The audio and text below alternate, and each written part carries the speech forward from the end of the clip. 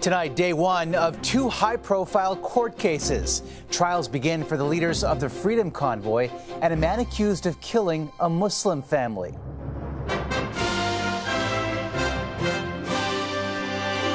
The not guilty plea to terror-related murder charges. Our hope is that in the end, justice will be served. And the push to hold protest organizers accountable. It was devastating for people, socially, mentally, financially.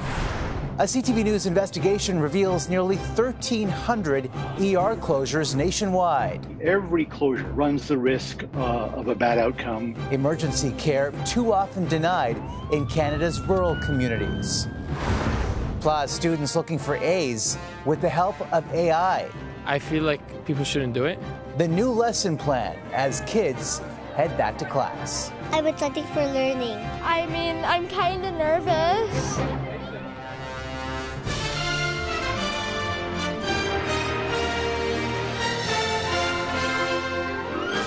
CTV National News with Omar Sachedina. Good evening, everyone. In two cities 800 kilometers apart, trials began in separate cases that had ramifications nationwide. One in Ottawa involving leaders of the so-called Freedom Convoy. We'll get to that in just a moment. But we begin in Windsor, where a 22-year-old accused of killing 4 individuals from 3 generations in one family, all Muslim, pleaded not guilty to terror-related murder charges. CTV's Adrian Gabriel leads us off. A callous crime that shook the country. June 6, 2021, 5 family members from London, Ontario's Muslim community are allegedly targeted for their faith while out for a walk by a young man behind the wheel of a pickup truck. Nothing could have been more tragic than this act of violence. Nathaniel Veltman pleaded not guilty today as the trial began with jury selection. Scheduled to last 10 weeks, the trial has been moved to Windsor, Ontario, though the reason for that decision is under a publication ban. That didn't stop Muslim leaders from gathering outside the courthouse today. It is of utmost importance that these trial proceedings act as a serious deterrence for the kind of heinous violence we saw. The now 22-year-old is facing 4 counts of first-degree murder and 1 count of attempted murder in an alleged act of terrorism. The unthinkable violence that the family faced should be a marker for the entire country. Salman Afzal, his wife Mediha Salman, their 15-year-old daughter Yumna, and her 74-year-old grandmother Talat Afzal were all killed. A young boy, now 11 years old, is the lone survivor. Islamophobia is real. Statistics Canada's most recent data shows that there were 3,360 hate crimes reported in 2021, a 27% increase from a year earlier. It is first and foremost a moment of serious soul searching for us all. What has happened to Canada? Following the deadly incident, the National Council of Canadian Muslims released a list of recommendations to fight anti-Muslim hate across the country. The association believes each level of government have yet to fulfill their commitments.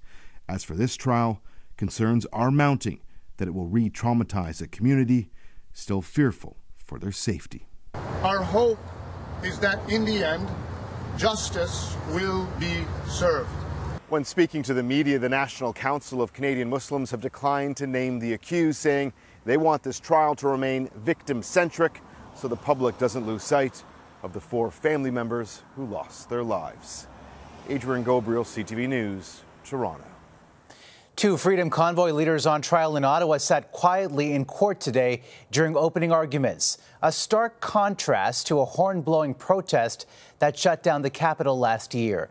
CTV's Judy Trin was also in that courtroom. Ms. Leach, how are you feeling today? Good, thank you. Freedom Convoy organizer Tamara Leach, a grandmother from Medicine Hat, gets her day in court more than 18 months after she was first arrested. On trial beside her, Chris Barber, a truck driver from Swift Current. Excited. The 2 are facing multiple criminal charges, including mischief, obstruction of police, and counseling others to commit mischief and intimidation. Central to the case are 3 words echoed by Leach during her arrest. Hold the line. Hold the line. Hold the line. Hold the line. The protesters call it a rallying cry, but the Crown alleges it was a call to break laws, that Leach and Barber encouraged thousands of supporters to ignore police warnings even after a public order emergency was declared. In his opening statement, Crown Attorney Tim Radcliffe said the charter does not give any person the legal right to unlawfully trample the rights of others. Not only did protesters hold the line for weeks as directed by Mr. Barber and Ms. Leach, they crossed the line. The defense insisted Leach and Barber set out to organize a peaceful protest and push back against the Crown's characterization that it was an occupation. Particularly at this time when there are Ukrainians under real occupation, it's an insult to them and anybody else who's survived an occupation to be calling what happened here in Ottawa an occupation. The Crown's case is built on more than 100 pieces of evidence, including videos, social media posts, and emails. About 20 witnesses will testify.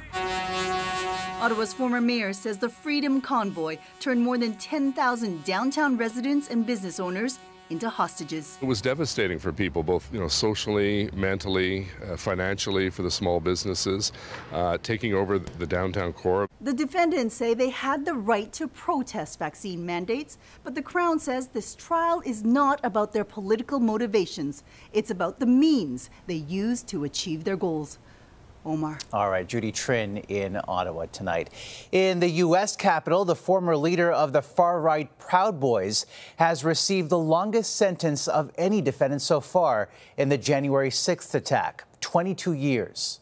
Enrique Tarrio was one of 4 Proud Boys convicted of seditious conspiracy in May. He wasn't even at the riots, but prosecutors say he used his influence to plan and orchestrate the events, acting as a, quote, general rather than a soldier.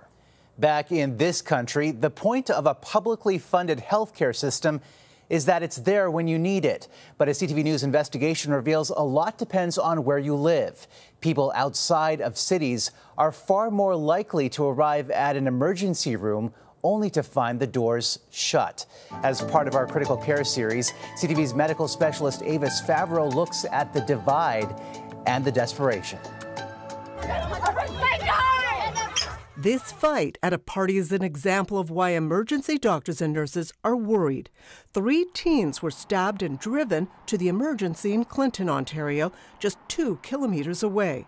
When they arrived, they found it was closed for the night, with just a phone to call 911. We're playing Russian roulette here. Sooner or later, something's going to happen and it's going to cost somebody their life, and it came close this time.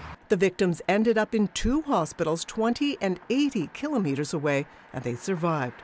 But it's a new trend among rural hospitals in Canada, with CTV News conducting a survey of provinces and territories, finding this year so far there have been over 1,280 times that hospitals, mostly rural, have closed their doors overnight for a full day or longer, usually because they can't find enough nurses or doctors. Every closure runs the risk of a bad outcome for somebody. It's not okay. Under any circumstance, it's not okay. This hospital in Chesley, Ontario, has been closed over 150 times this year alone, leaving patients like Reverend Craig Bartlett feeling abandoned. This place is my primary healthcare provider. He has no family doctor, hasn't been able to find one in over 2 years, so this hospital is his lifeline. How do they think that this is improving my healthcare situation at all? It befuddles me and it boggles the mind. This adds time for travel, 30 to 200 kilometers to the next ER. It also adds to the risk of those who may be suffering heart attacks or strokes. I'm not sure if anybody's actually examining the harms that are coming from this. Dr. David Savage hopes to study the closures in Ontario and their effects. When your ER closes and patients can't be assessed, well, the possibility of a poor outcome or something being missed goes up significantly. ER doctors and nurses tell CTV News they are frustrated beyond belief that provinces haven't appropriately planned and prepared by training staff and maintaining basic rural health care. These kind of closures mean that government has failed to meet their end of the social contract with Canadians in terms of providing them assured access to quality emergency care. And late today, Canada's emergency physicians told me they've been asked to present to the country's deputy health ministers next week, talking about a national forum to help solve the urgent crisis in emergency care. Avis Favreau, CTV News, Toronto. And a reminder, our critical care series continues through the week with special features on ctvnews.ca. That's where you will find a list of where the ER closures have taken place so far this year. For many parents in Calgary, the most pressing health concern right now is an E. coli outbreak traced back to a centralized kitchen that supplies meals to nearly a dozen daycares. 56 cases are confirmed and 15 children are currently in hospital. CTV's Alberta Bureau Chief Bill Fortier has the details.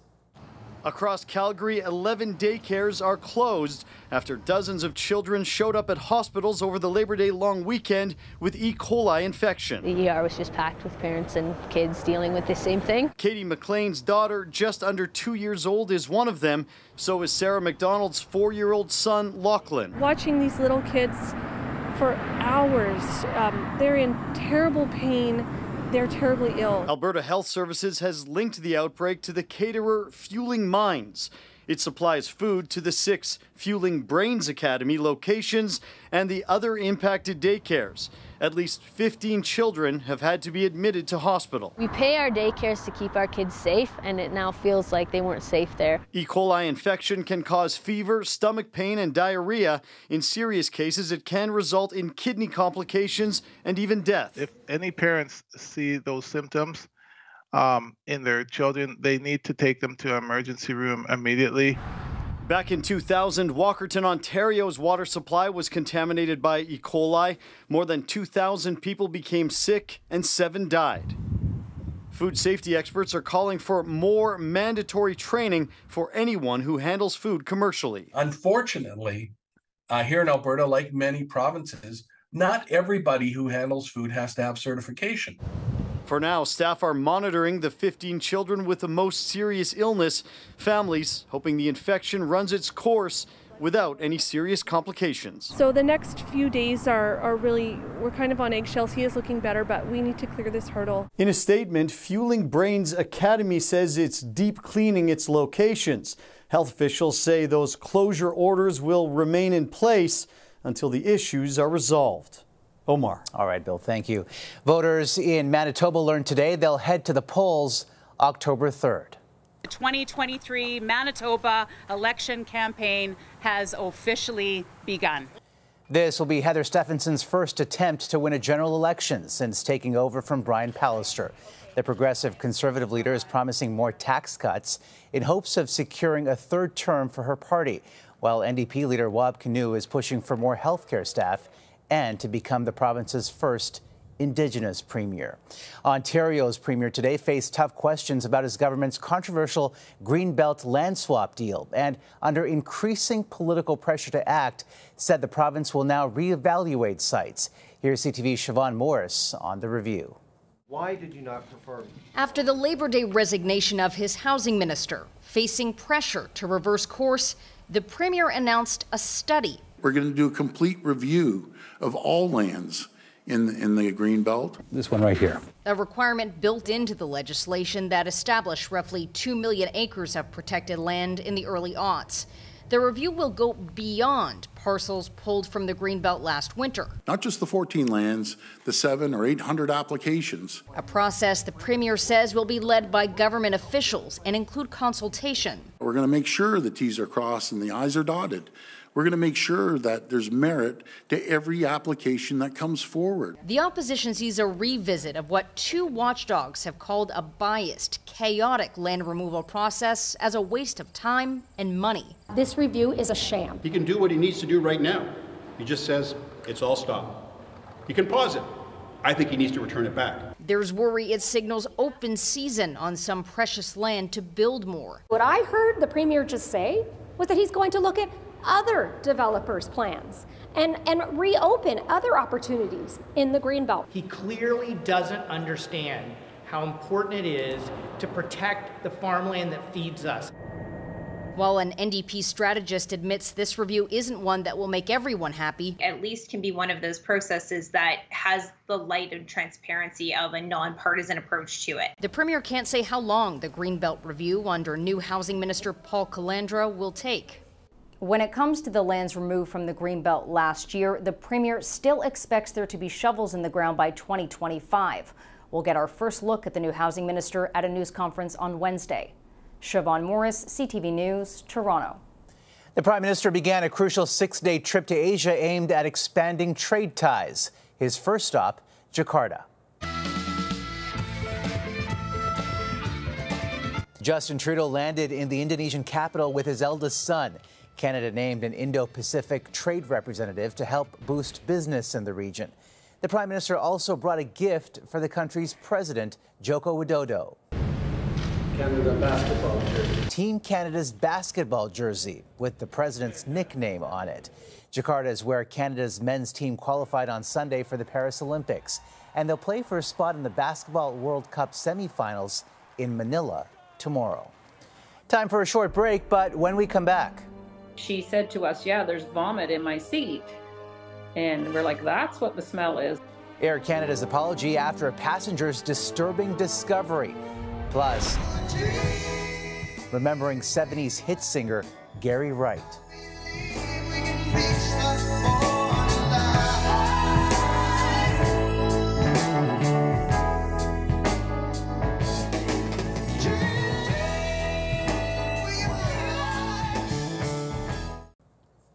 We are hearing tonight from a witness who says she was disgusted by the way 2 Air Canada passengers were treated on a recent flight from Las Vegas to Montreal. They were booted from a packed plane for refusing to sit in seats with remnants of vomit. Here's CTV's John Vanavelli-Rao. The incident happened as passengers boarded an Air Canada Rouge flight from Las Vegas to Montreal. A pair of women arrived at their seats when a witness says one of them immediately noticed they were wet and reeked of vomit. She said to us, "Yeah, there's vomit in my seat." And we're like, that's what the smell is. Susan Benson was seated behind the women, who called over a flight attendant and were told someone had been sick on a previous flight. But the seats were left soiled overnight and not cleaned until the next day. In a widely shared post on Facebook, Benson wrote the women were told to mask the smell. The cabin crew placed coffee grinds in the seat pouch and sprayed perfume. The passengers argued they couldn't sit in such wet seats for the 4-hour flight, but were told there were no other options. She's like, "Well, the flight's very full. I'm very sorry." Then, after discussing the situation with a supervisor, the pilot came back. Just bent down eye level and said, "You guys, can leave the plane right now on your own, or I will call security and they will escort you off the plane. And if that happens, you will be on a no-fly list." And she said, "Why?" He said, "You were rude to our flight attendant and you're not taking this flight." Security then escorted the women off of the plane. Air Canada is now reviewing the matter, saying its operating procedures were not followed correctly. Adding, this includes apologizing to these customers as they clearly did not receive the standard of care to which they were entitled. The airline says it's been in touch with the customers who've not been identified. At least one expert says it's not an isolated incident, saying power trips by flight crews are a growing problem. We respect the pilots and the crew members, there's no question about it, but this is not a license to bully passengers. As for Benson, she thinks an apology from the airline is hardly enough. John Vanavelli-Rao, CTV News, Toronto. Still ahead, gold medal credentials. 3 Canadian Olympians become the first players signed in a new pro hockey league.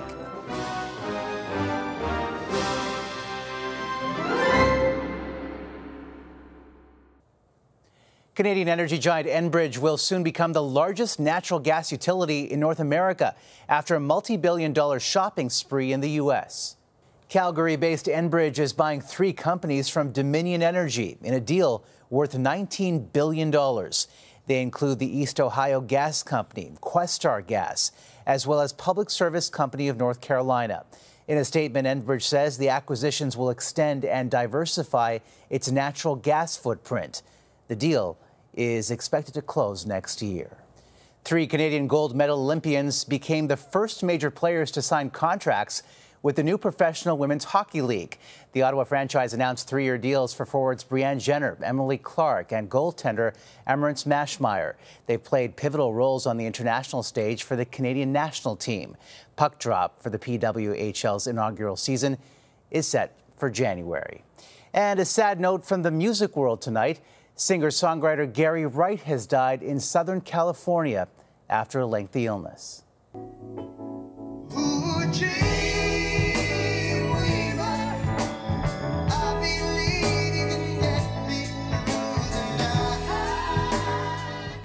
Dreamweaver was one of his biggest hit songs in the 70s.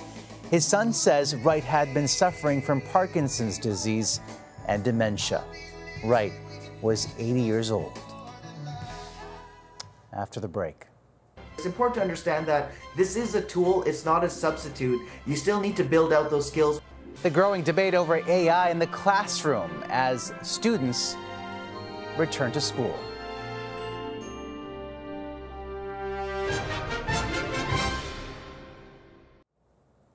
If you're a parent who saw your children off to school today, you likely know that first day jitters are pretty normal. But this year, mothers and fathers are also feeling a bit jittery over the rise of artificial intelligence, which, as CTV's Heather Wright reports, can create opportunities to learn and also get around learning. A big day for some tiny learners. I'm excited to meet new friends. As students in most provinces head back to school. I just hope I have a good time and don't run into any problems. That's all I wish for. There was excitement mixed with a few butterflies. I mean, I'm kind of nervous. Some already dreading the learning disrupting the fun. I want to make a lot of friends, play, but the work is what gets in the way. The school year has just begun, but some are already predicting big changes. It will be the first full year with artificial intelligence tools like ChatGPT. For educators, I think that there is opportunities to leverage this for grading, for creating exams, for providing automated feedback. Ritesh Kotak is a technology expert who says if used properly, artificial intelligence can be a benefit to both teachers and students. This is a tool, it's not a substitute. You still need to build out those skills when it comes to research, writing, spelling, and grammar, and showing your work.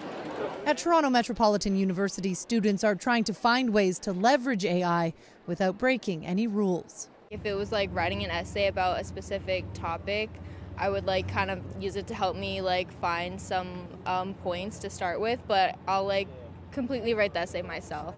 Most schools have tools in place to detect work created with the help of AI, technology that is constantly evolving.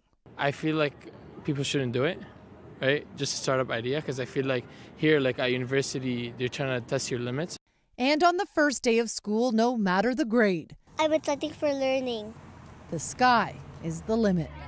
Heather Wright, CTV News, Toronto. They're adorable, and good luck to all the students on the new school year. That's a snapshot of this Tuesday for all of us at CTV National News. Thank you for watching. Good night, and see you tomorrow.